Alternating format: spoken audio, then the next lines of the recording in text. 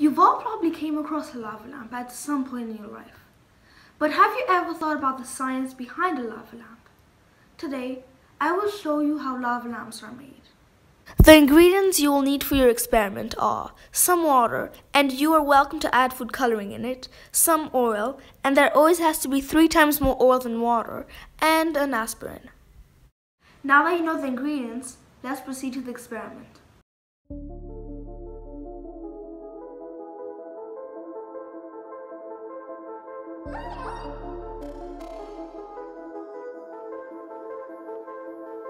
Watch this.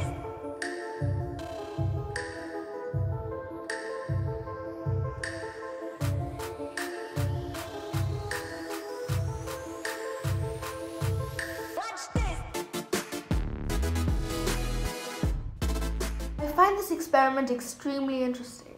I kept on asking myself, how and why does it work? So here's the answer to those 2 questions.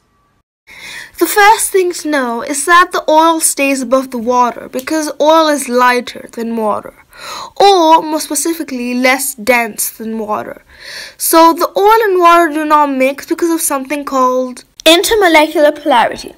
To explain it in the most simple way possible, it is when 2 molecules, in this case water molecules and oil molecules, are not built to combine and form. Now that we know all that, let's talk about the aspirin. When you add the aspirin, it sinks to the bottom, starts dissolving and creating a gas. As the gas bubbles rise, they take some of the water with them. When the blob of water and gas reaches the top, the gas escapes and down goes the water.